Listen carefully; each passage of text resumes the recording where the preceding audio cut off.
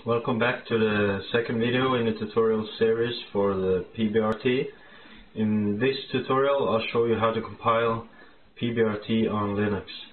So in this video I'm using a Windows subsystem for Linux, but you can use a full Linux system, Fedora, Debian, whatever you choose.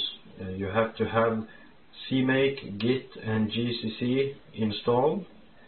Then you open up a command line window, go to your development folder, and then we clone the source code for pbrt, which you find on the pbrt v3 GitHub page. Copy the URL for the repository and type git clone recursive and paste the link to the repository.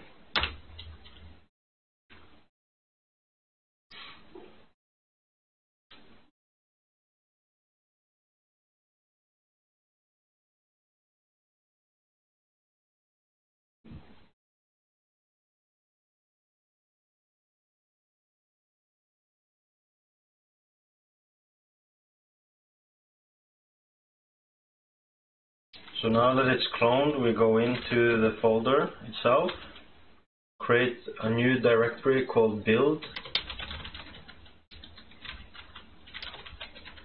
go into that directory, type cmake ...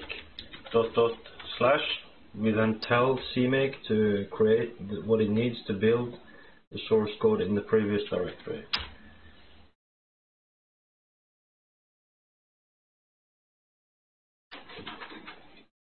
So now it has configured the project.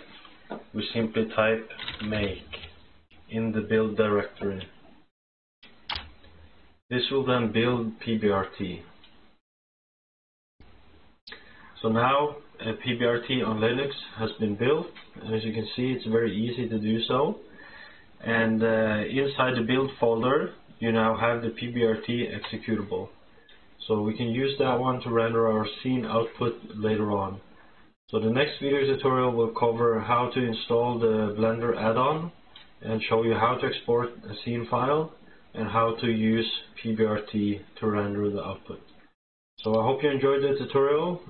I hope you will see the next one as well.